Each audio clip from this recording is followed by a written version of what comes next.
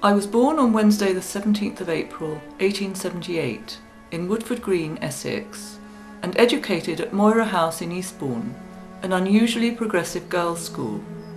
During later years I was taught art, philosophy and world mythology. Later I studied sculpture at the Slade School of Art in London under Sir George Frampton.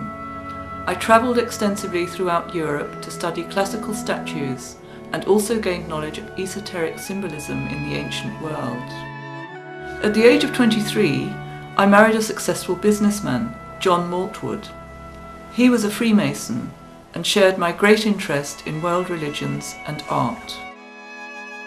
During our time at Tadworth, Surrey, John was working away in London and I concentrated on starting my sculpting career at our home.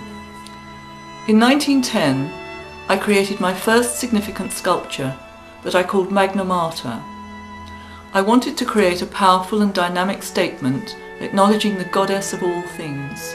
I included an inscription. Great travail is created for every man, from the day that he goes out of his mother's womb till the day that he returns to the mother of all things. I exhibited this sculpture at the Royal Academy in 1911 and even had a piece in the Evening Standard describing my sculpture as a Blake-like figure and going on to say, the sculpture is monumental, alike in form and feeling. I produced a sculpture for the church font at Tadworth Church, full of Christian and Masonic symbolism, but the First World War brought everything to a standstill. I decided to petition the War Office, and eventually we set up a small hospital to tend the wounded.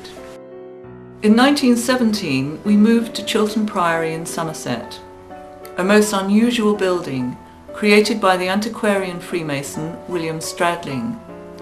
This was where I first encountered aerial photography. I began to study maps and the landscape in great detail.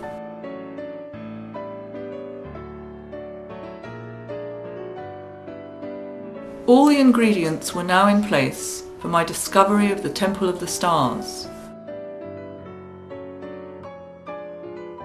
From my studies of the landscape, local history, aerial photography, archaeology, folklore, Masonic mystery traditions, and the book, The High History of the Holy Grail, that placed King Arthur's adventures in Somerset. I studied day after day in the tower of the Priory. I shall never forget my utter amazement when the truth dawned on me that the outline of a lion was drawn by the curves of the Carey River below the old capital of Somerset. So that was the origin of the legendary lion that I'd been questing. A nature effigy and god of sun worshippers. Obviously, if the lion was a nature effigy, then the dragon, griffin and the giants, etc. must be likewise. Perhaps this was the most thrilling moment of my discovery. I lay claim to the discovery, delineation and localization of these effigy constellation giants.